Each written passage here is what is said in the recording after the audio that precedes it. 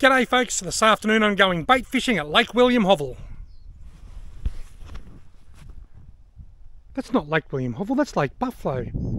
Bugger it, I've come to the wrong lake. Hey you! You're watching Robbie Fishing. Now, I haven't really come to the wrong lake. Quite often in my videos, many of you will have noticed that I forget stuff. I forget to take a landing net, I forget to take my fishing rod holder, I forget to take a tape measure. Well, yesterday I come fishing up here at Lake Buffalo and I didn't forget to take anything fishing with me. But I did forget to bring something home. My fishing rod holder. I've just packed my car ready to go to Lake William Hovell this afternoon, all excited, but couldn't find my fishing rod holder. I figured it must still be at Lake Buffalo. So, I've come to Lake Buffalo looking for it. Oh, I think I can see it. There it is. Yes, it is here. Whew.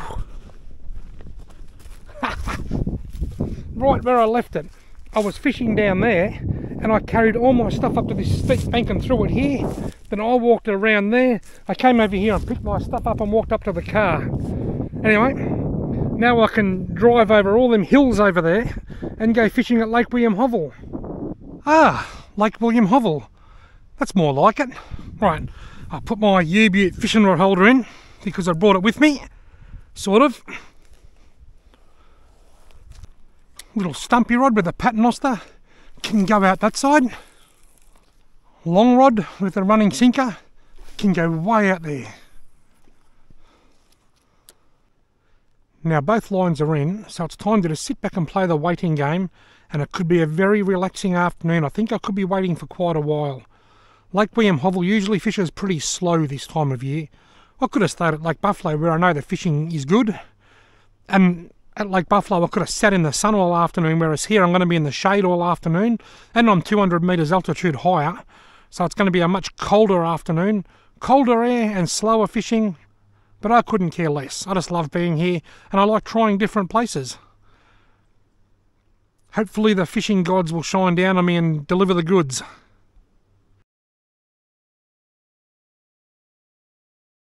It's 4 o'clock. I've been here 1 hour. I set up at 3 o'clock.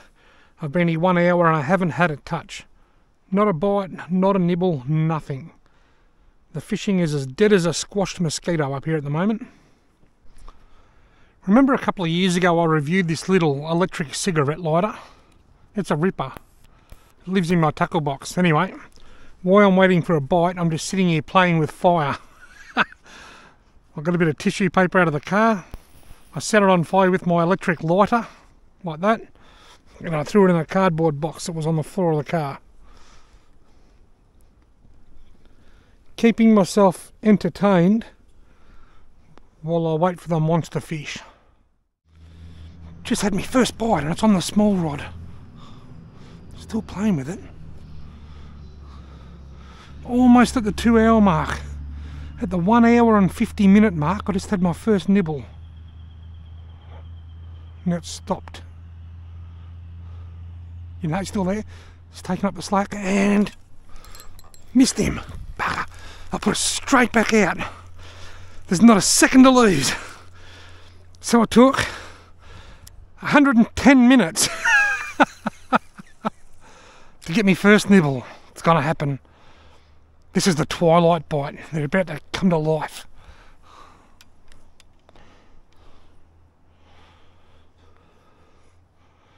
And in fact, what I might do, I'll reel up that bit of slack there. This tastes playing with it now. He's already back. He's already back. I was just about to say, what I might do is reel this in and just cast it back out. But this fish is already back and got him. Ha! It's actually a reasonable sized fish. I think it's a trout actually. If it's a redfin, it's not a bad sized one, but I think it's a small trout. And it is a small trout. You know what? I'm going to keep that. I've got my my Bouge RV fridge in the car. It's not a big fish, but I'm going to keep it. And I'm going to fry it in a bit of butter, and that's just going to taste lovely. Awesome! Another fresh feed of fish. Caught on the Janjuck worms. I was just getting ready to do the whole You know, it's 5 o'clock and it's been 2 hours and blah blah blah, but it's 10 to 5, not quite 2 hours. Have a look at that pair of wiggle worms. They are wiggling, wriggling and jiggling, and hopefully they'll catch me another trout. It's just gone 5 PM, 2 hours in, and I've caught one. Can I improve on my total before it gets too dark? What, on the same rod? Oh yes, it's all happening on the short rod. It's all happening on the stumpy rod. There he goes, still playing with it. The running sinker rig hasn't had a touch all afternoon, and little stumpy here's had a couple of nibbles now. Yep, I sat back down. I was there for about 2 seconds, I reckon, and then it nibbled again. There he goes. There he goes. And got him. Very small. I reckon this is a little redfin, this one. If it's a trout, it's a very, very small trout. It's a very, very small something. Little redfin, I'm pretty sure. Yep. Incy wincy redfin. Oh well. Variety is the spice of life. One little troty, one little reddy. See you later, mate. No, wait. I'll put it in slow motion. See you later, mate, at 240 frames a second.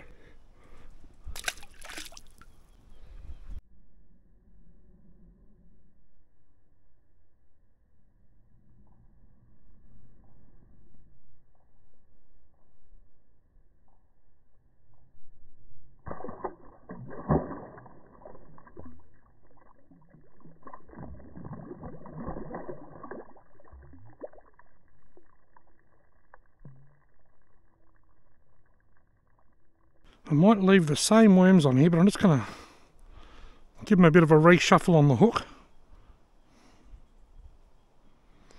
There we go. That's as good as a new one. Put it straight back out where I've been getting all of the action.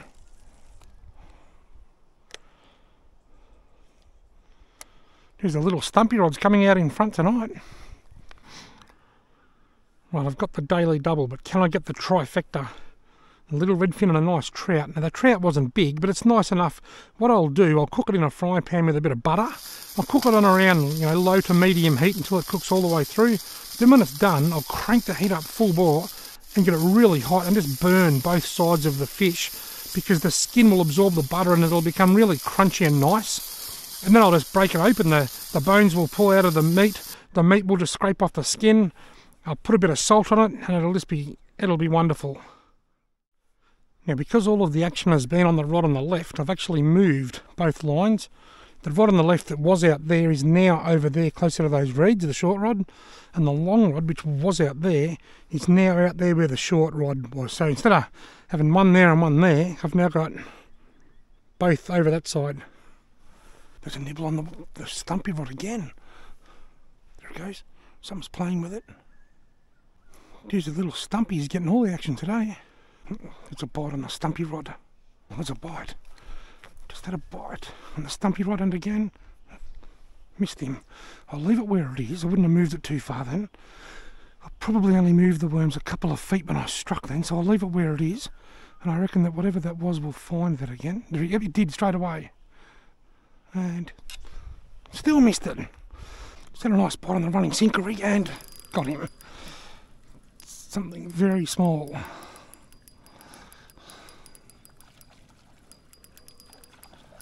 The first bite that I've had on the running sinker rig, and the first fish that I've caught on the running sinker rig, that's a little brown trout.